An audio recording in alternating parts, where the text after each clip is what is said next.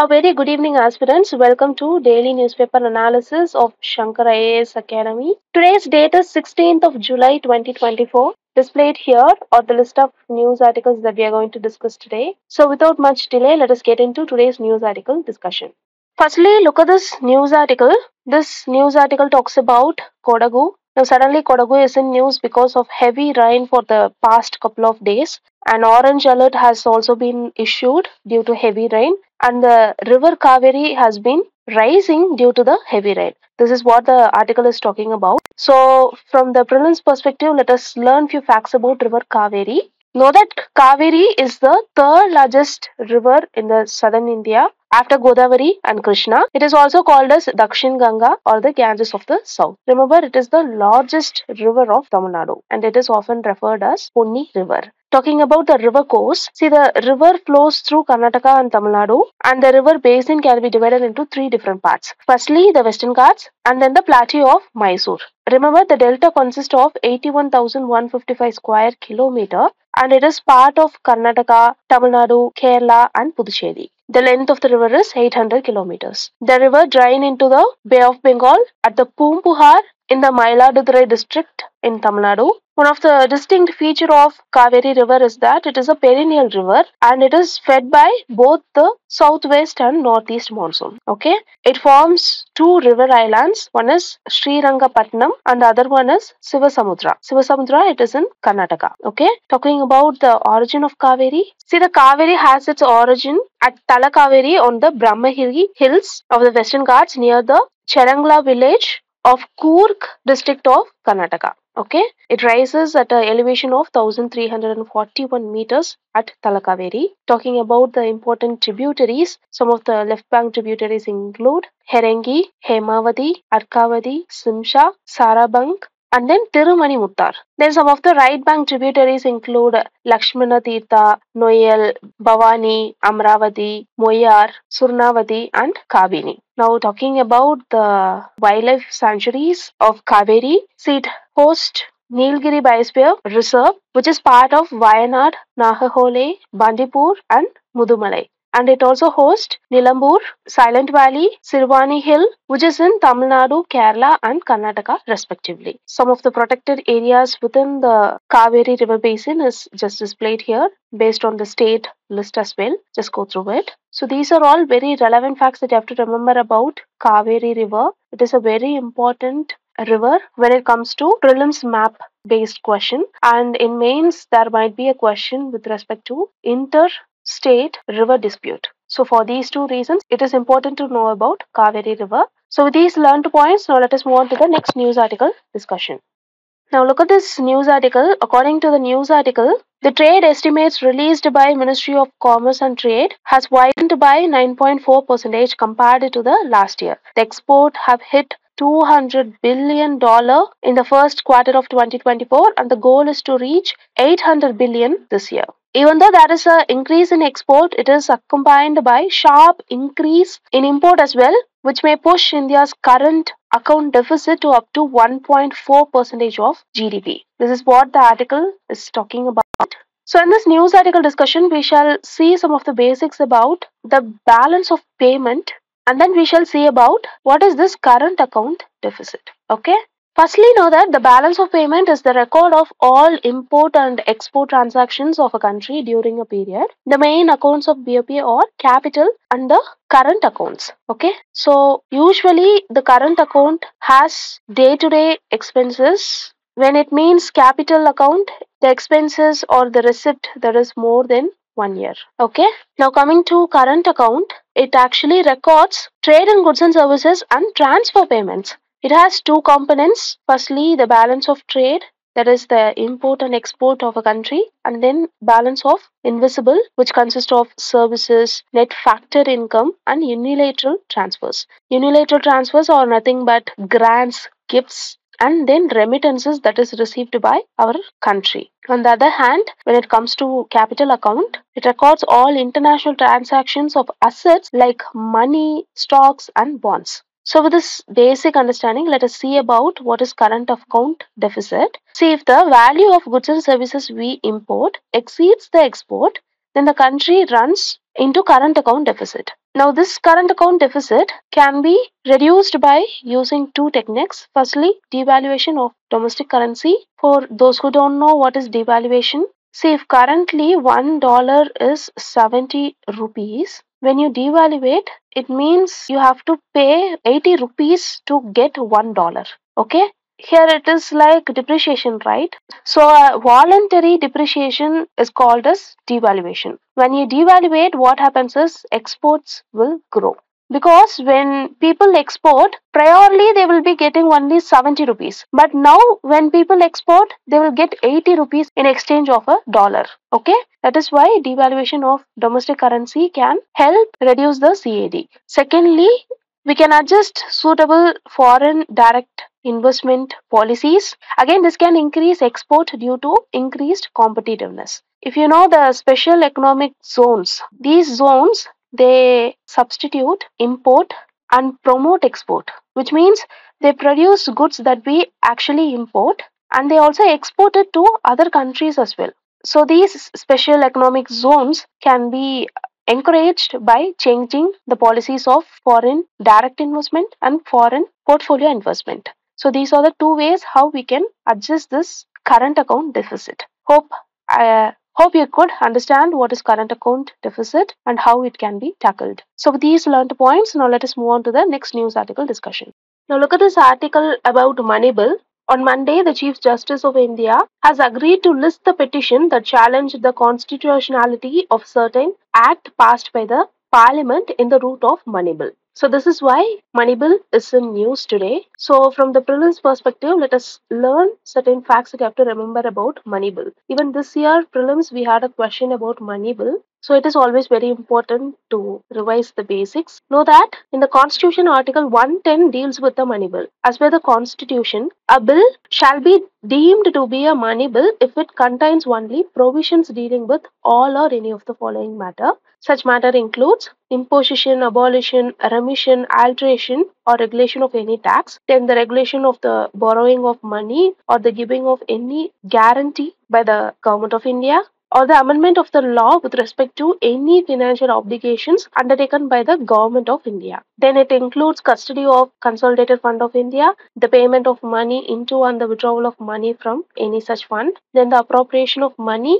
out of Consolidated Fund of India, then declaring of any expenditure that should be charged on CFI, then the receipt of money on account of CFI, and finally any matter incidental to any of the matters specified in clause A and clause F. Okay, these are the provisions that deal with money bill as mentioned in Article 110 of our Indian Constitution. So with this basics, let us understand some of the features of money bill. Firstly, if any question arises whether a bill is money bill or not, then the decision of the Speaker of Lok Sabha will be the final, and his decision cannot be questioned in any court or even by the President of India. Secondly, the introduction of money bill can happen only in the Lok Sabha and with the prior recommendation of the President. It cannot be introduced in Rajya Sabha. And money bill can be introduced only by a minister. It cannot be introduced by a member of a parliament. So it can be considered as a government bill as well.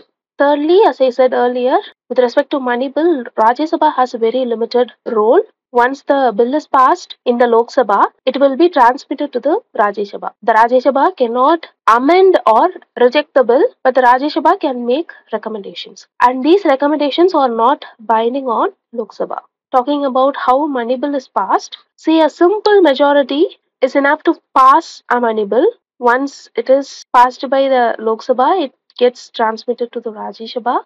Rajya Sabha has to return the bill within 14 days or it will be deemed to be passed by the Rajya Sabha.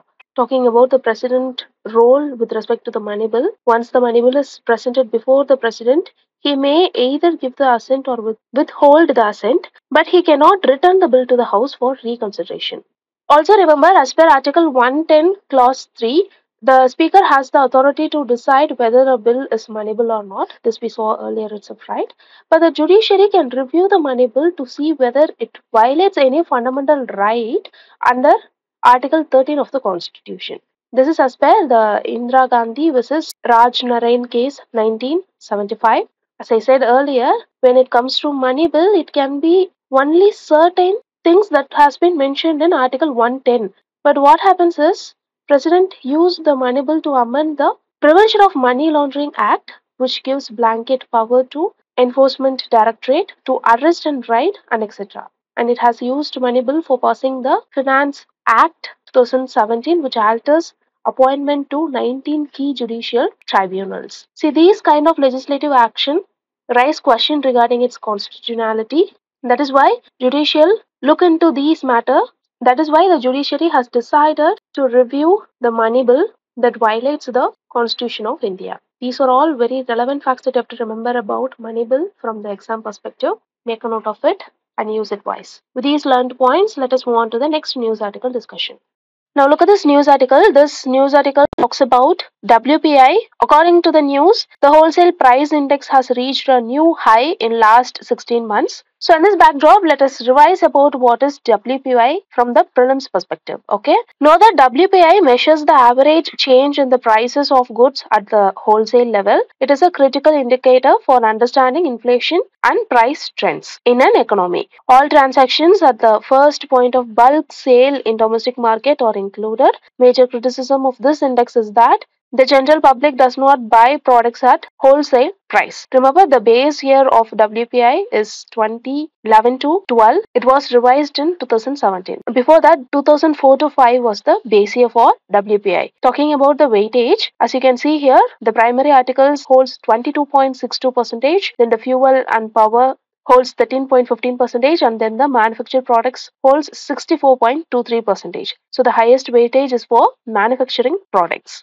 Also note this fact, WPI is released by Office of the Economic Advisor, Ministry of Commerce and Industry. The WPI is released monthly with provisional data for the latest month and final data for the previous month. So these are the general facts that you have to remember about WPI. Now let us see why WPI is important in an economy. See, firstly, it gives a domestic insight. WPI is crucial for understanding inflation at wholesale level before it affects the retail market. It helps policymakers and then businesses and economists to gauge inflationary trend. Secondly, it assists RBI and government for monetary or fiscal policies. And thirdly, it helps in international comparison. It allows for inflation comparison across countries, and this aids in economic analysis and international trade decisions as well. So we have seen WPI. It will be a fault if we forget to see about CPI. So we'll see about CPI also. Know that CPI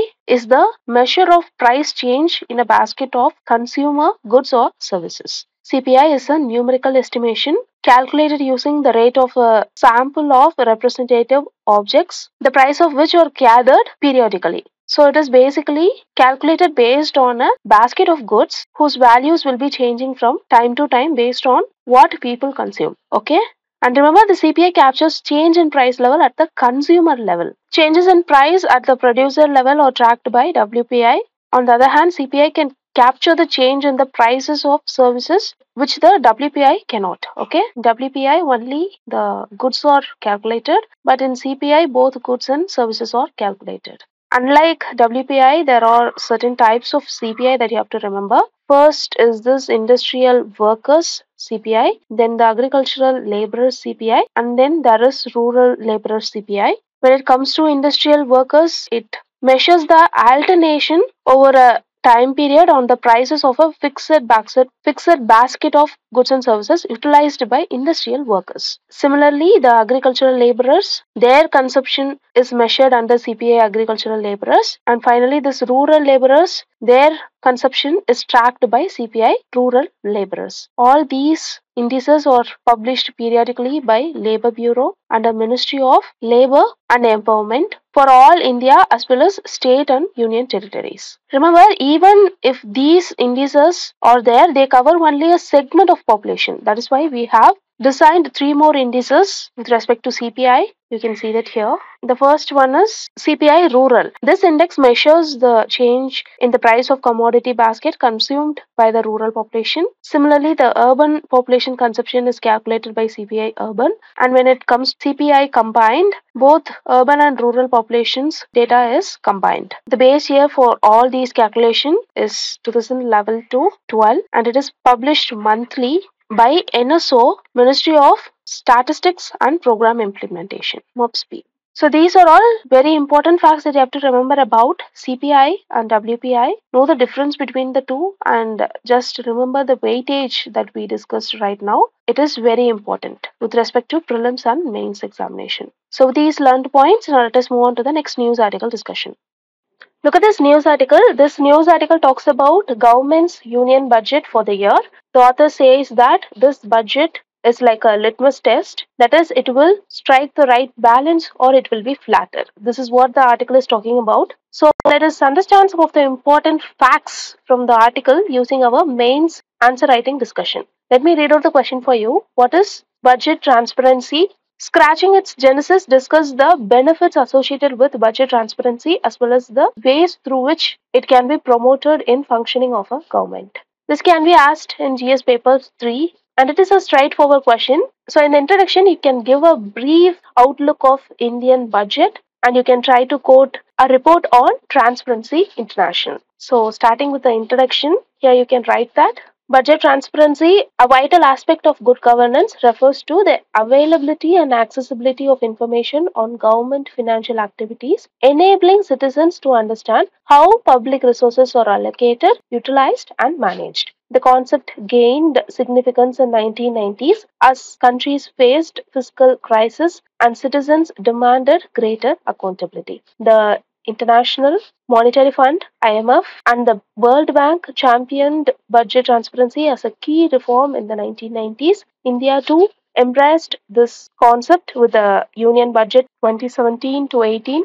being a landmark moment as it introduced the first ever budget transparency and accountability report. So you can quote these facts in the introduction part and move on to the first part of your answer. Here you have to write about the benefits of budget transparency. See, the first thing is improving accountability. Transparency ensures the government are responsible for their financial decisions. For example, the Controller and Auditor General of India reported that union government's fiscal deficit reduced by 1.4% of GDP between 2014 to 19. This indicates improved fiscal discipline. So this improved accountability is one of the benefit of transparency. Secondly, enhanced citizen participation. See, informed citizens can engage in budgetary decisions, promote inclusive governance. The Union Budget 2022 to 23 received over 40,000 suggestions from citizens and it is a testament to growing public engagement. Thirdly, it helps in better decision making. Transparency facilitates data driven decision making, reducing the risk of corruption and misallocation of resources. The Government of India's public finance management system has improved fund tracking and reduced leakages by 10 to 15%. Finally, it helps in increasing trust between citizen and the government. A survey by Transparency and Accountability Initiative found that 70% of Indian trust the government more when budget information is readily available. So you can write these points and move on to the second part of the answer. Here you have to write the ways to promote budget transparency. See, the first and foremost thing is release of budget data. The systematic and timely release of all relevant fiscal information is directly linked with budget transparency. So disclosing budget document and simplified budget information through electronic and print media is very important. Secondly, effective role for the legislature. It must be able to scrutinize the budget report and independently review them. It must be able to debate and influence budget policy and be in a position to effectively hold the government to account. Thirdly, effective role of civil society and media. See, citizens directly or through these vehicles must be in a position to influence budget policy and must be in position to hold the government to account. In many ways, it is similar role to that of the legislature, albeit only indirectly. Finally, improving budget literacy of parliamentarians, government officials, elected representatives, journalists, and select civil society representatives, and increasing their capacity to analyze budget. We can even create budget literacy manuals for capacity building programs. So you can write these points in your main answer of the body and move on to the conclusion part. Here you can write that budget transparency is a vital component of good governance, promoting accountability, citizen participation, and better decision making. By leveraging technology, publishing budget document, and providing timely information, government can ensure that public resources are managed efficiently and effectively. India's progress in budget transparency is commendable, and continued efforts will strengthen trust and promote inclusive growth. So you can write these points in your conclusion part and finish your answer. So in this news article discussion, we saw about budget transparency, the steps taken by the government to ensure budget transparency, what are the benefits of it, and how we can improve budget transparency. We saw all of that with a decent conclusion. So with these learned points, now let us move on to next part of the news article discussion, which is the prelims practice question discussion. Today we have two MCQ to discuss. Look at this first question. It is about the CPI and WPI. The weightage of food in CPI is higher than that in the WPI. This statement is correct. The second statement says the WPI does not capture changes in the price of services while CPI does. This statement is also correct. Now, the third statement says the RBI has now adopted WPI as its key measure of inflation and to decide on changing the key policy rates. This statement is incorrect. It is actually CPI and not WPI. So, here the correct answer is option A, 1 and 2 only, because the question asks for only the correct statement. Third statement is incorrect. Moving on, look at this question about money bill. Two statements are given and you have to find whether it is correct and explanation of the first statement or not. See, the correct answer is actually option B. The Lok Sabha is powerful in the matter of money bill, but that is not because the president cannot return the bill to House for reconsideration. Here, the president cannot return the bill because the money bill is introduced on the prior recommendation of president. So this means that statement 2 is not the correct explanation of statement 1. So here the correct answer is option B. Both statements are correct, but 2 is not the correct explanation of statement 1. With this, we came to the end of the news article discussion. If you like the video, hit like, do comment, and don't forget to subscribe to Shankar IAS Academy YouTube channel. Now, thank you so much for listening.